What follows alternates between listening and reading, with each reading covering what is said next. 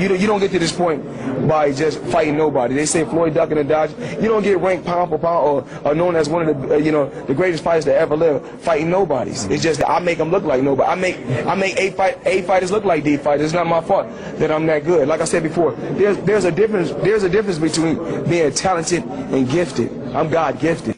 But one thing I understand. If you rich, you're a rich nigga. If you poor, you're a poor nigga. If you educated, you're a smart nigga. At the end of the day, they still look at me as a nigga. And that's something that I understand. Just truthfully speaking right here. Just truthfully speaking. And one thing you can't knock. You cannot knock my talent.